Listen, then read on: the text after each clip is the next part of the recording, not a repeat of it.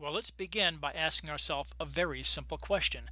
And that question is this: what is a force? And the answer to that is very simple. A force is a push or a pull. If this man pushes on the grocery cart, that push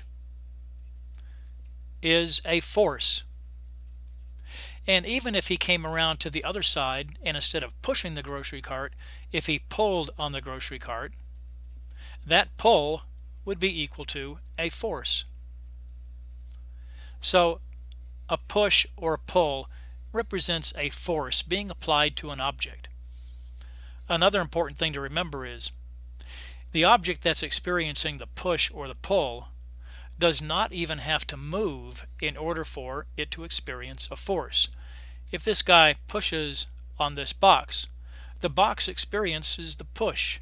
The box experiences the force, even though the box doesn't move. So a force can be a push or a pull, and an object, when it experiences a push or a pull, a force, does not even have to move. Well, now we know what a force really is. A force is simply a push or a pull. But did you know that there are actually two kinds of forces in nature? That's right. In the universe, there are two kinds of forces.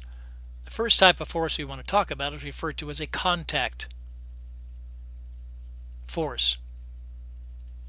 And a contact force is simply a force that is transmitted between objects when the objects touch. The objects have to touch. A good example of that would be the man pushing on the grocery cart.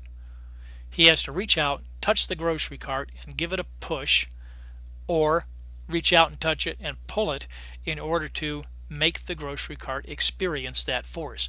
So a contact force is literally that. It's a force in which objects actually have to touch each other. An object, reach out, push it with your hand. They actually come in contact with each other right here. And where they come in contact, that force is transmitted from one object to another. It's a contact force. Well, the second type of force is referred to as a non-contact force. And a non-contact force is a force that is experienced between objects that do not have to touch. And probably the most common non-contact force is gravity. If you hold a ball above the ground and let that ball go, the ball will experience the force of gravity and move downward towards the earth. The ball does not have to touch the earth in order for that ball to experience that force of gravity acting on it. That force of gravity, that invisible force of gravity, will cause the ball to accelerate downward, even though the ball is not touching the earth.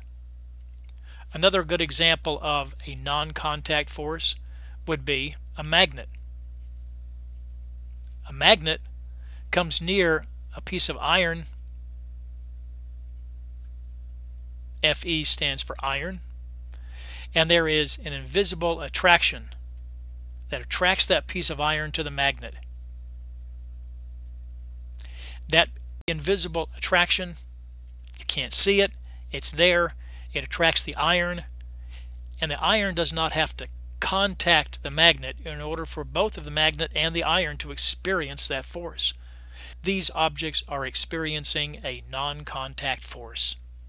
So remember, there are in nature two kinds of forces. There are, number one, contact forces, where the objects have to come in contact with each other, and non-contact forces, in which the objects experience a force even though they're not touching, such as gravity and magnets, and also others such as electrical force, which we'll talk about later.